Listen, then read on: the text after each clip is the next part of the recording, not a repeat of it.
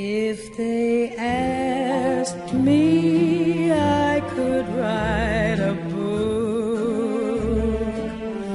about the way you walk and whisper and look. Joining us now on our book talk segment, great to welcome a woman who's written a funny book. It's called Do I Have to Say Hello? Aunt Delia's Manners Quiz, but you've also seen her work on the big screen and also on Broadway and other books as well. We're joined today by Delia Ephron from up in New York City. And Delia, good to talk with you. How are you today? I'm fine. How are you? I'm doing great. Good to have a chance to talk with you for a few minutes. Before we talk about the book, I did want to say, I know you wrote You've Got Mail a few years ago, Tom Hanks and Meg Ryan, one of my favorite movies. So I want to tell you that right off the bat. Oh, thank you so much. Thank you. That means a lot to me. I love that movie, too, I have to say. Makes me happy. They had that, I think they made 3 or 4 movies together. They have that great chemistry, kind of like Spencer Tracy and Katharine Hepburn, that type, couple.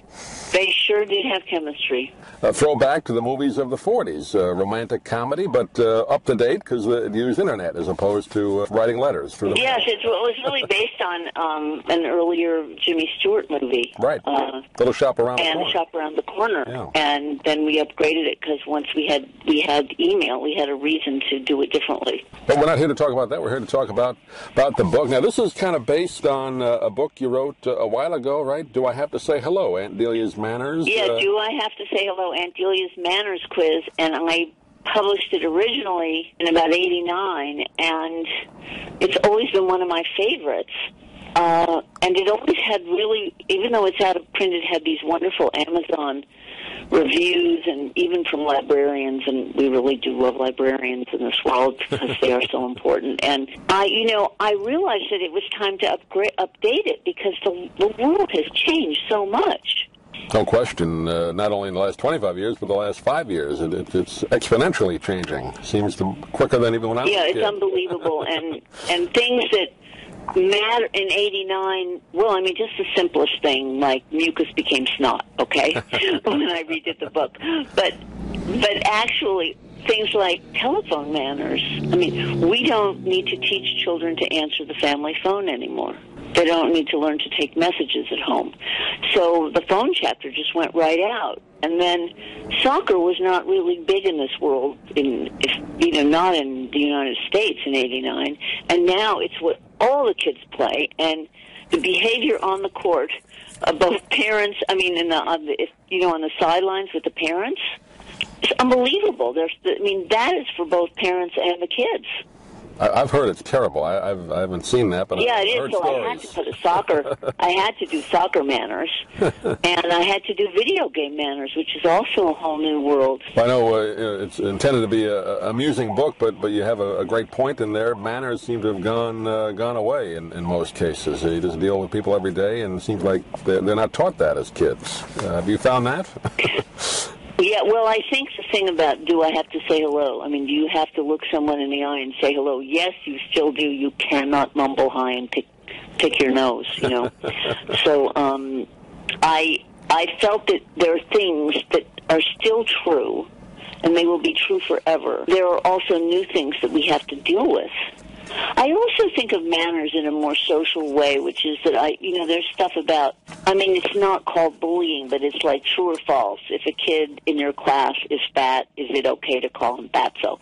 Like those kinds of questions. So that I'm trying to get at, if your friend falls down, do you say, oh, don't cry, you're a big crybaby, or do you, help them up and be kind? I try to deal with all sorts of, sort of kindness and compassion issues, not really things like, which fork. Yeah, you do have a chapter on table manners, and that's important, too. But, yeah, there's a lot of things you had to update. Yeah, table manners, I think, is really important. I mean, you cannot ask, if you want the corn, you have to say, please pass the corn. You can't say, yo, corn.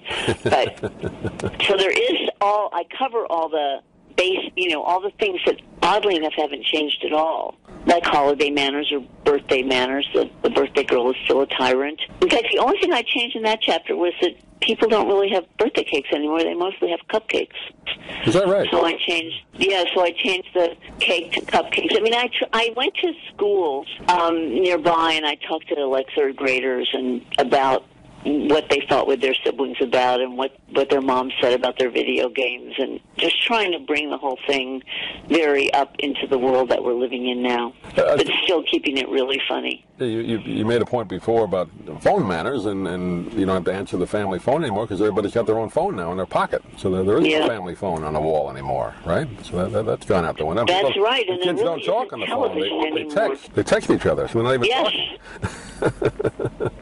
I know. I have texting in there as well, because that's going on all the time now. I think that's part of the issue. Kids aren't talking, they're writing so much, and then when you try and engage with them by talking, they just don't know how to do it. Not everybody, but I mean a lot. No, I don't think there's any question that, in a way we're battling a bigger battle now, because technology is so compelling. I mean, I love my telephone in this sort of sick way. Oh, I do too. It's always blinking little cute things at me, and I think that's a real problem. Yeah, you and I hate it when I go out to dinner with a friend and they pull their phone out and check it under the table as if I haven't noticed. I was going to say, you and I grew up when there was the dial phone on the wall. You didn't have it with you, and the technology is great now because we know what it used to be. But kids today don't know that, and like you said, they're always looking at the phone, and no matter what they're doing, at the table or out, it is different. Yes, it's really different, and I think we have to, in the most fun way, get kids socialized as young as we can, because there are these temptations which are so powerful. No doubt about it. Well, who is Aunt Delia, in case people didn't see the first book? Based on you? Based on somebody you know? Or totally made up? Oh, I am Aunt Delia. Well, because I went to, get my nephew at the airport, and when I picked him up, the first thing he said to me was, "Take me to the baseball card store." So on the way home in the car, I invented Aunt Delia's Manners quiz. And I would ask him, your Aunt Delia picks you up at the airport. What do you say? Do you burp? Do you say, "Hi, Aunt Delia, I'm so happy to see you," and give her a big hug? Or do you say, "Take me to the baseball card store"? And I had him laughing so hard by the time I got home that we just began to invent all sorts of hysterical manners questions with really rude answers as well as right answers. And you had some great illustrations in the book as well. I think that Edward Corrin did that with you, right? He did a great job. Edward Corrin, the New Yorker illustrator and cartoonist. I mean, he is just so funny. He's so funny.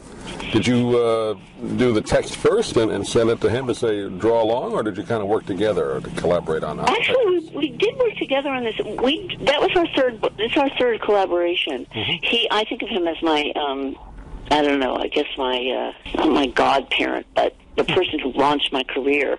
Because I wrote How to Eat Like a Child, this little, just a short article, and he gave it to the New York Times and illustrated it. And the next day, I got a contract for a book.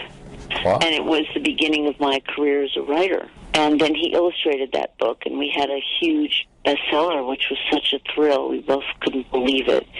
And so that my friendship goes back with him, years and years and years. Yeah, well, it's one of those books, like you mentioned before. As a kid going to the library, or even in elementary school, the teacher would read us books like this to try and encourage us to read. So this is that type of book. At least it reminded me of that type of book. I think families can enjoy this together. I think that you can have I think one reason it's a great gift is that you can do it with your kids and everybody's laughing. Do I have to say hello? Aunt Delia's Manners Quiz is the name of the book. We've been talking with Delia Ephron, and available everywhere, I guess. Blue Rider Press. Do you have a website you want to direct people to, Delia? People can get more information. Oh, DeliaEphron.com. You can go there. That's easy. Or you can go to any sort of bookstore or Amazon or wherever. Well, Delia, pleasure talking to you. I know you're on a busy schedule with everything you do, but hopefully we can talk again. Thanks for joining us today. Thank you. I had such a good time. Thanks for having me. I'm Stan Brock. 30 years ago, I formed Remote Area Medical to help people overseas. But then we found generations of families in America isolated by poverty from the health care they need. Together, we can take dental, vision, and medical help to 1 million adults and their kids, right here at home in the United States of America. If you'd like to order the book we're talking about, please go to DougMilesMedia.com and enter the author's name in the Amazon search box. Thank you for listening. Please come back soon for more conversations here at DougMilesMedia.com. This has been a presentation of Doug Miles Media, all rights reserved. You can listen to or download previous programs at iTunes, Stitcher.com, or Doug Miles Media.